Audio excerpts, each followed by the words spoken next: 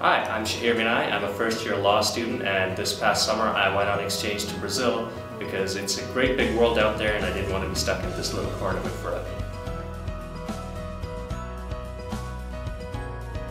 I think AIESEC is a great organization because on one hand it helps students like me who want to travel and go around and see the world a little bit.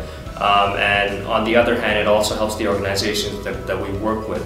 For example, like I said, I was working with a local university to help teach English in Brazil, which is a very valuable skill in many foreign countries. So I think that they combine both of these skills. They sort of act as a broker to help create these great travel experiences for students while helping the communities that they go to.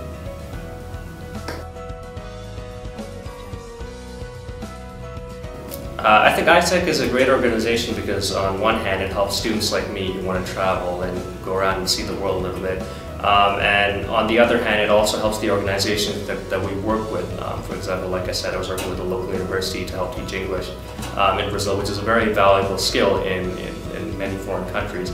So I think that they combine both of these skills. They sort of act as a broker to help create these great travel experiences for students while helping the communities that they go to.